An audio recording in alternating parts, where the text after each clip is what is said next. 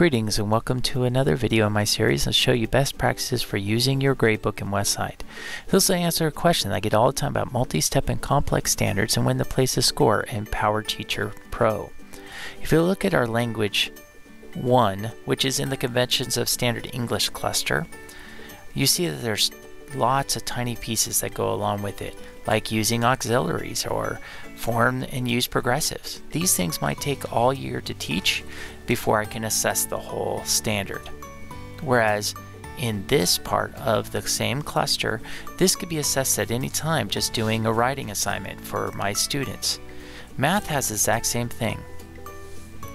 If we look at numbers and operations fractions, number 3, you'll see that there's lots of tiny pieces that go into the standard. Until I'm ready to assess the whole and complete standard, and I'm just teaching pieces, that will go into work completion score. So when we go into our gradebook, we make a work completion assignment. This one was already created.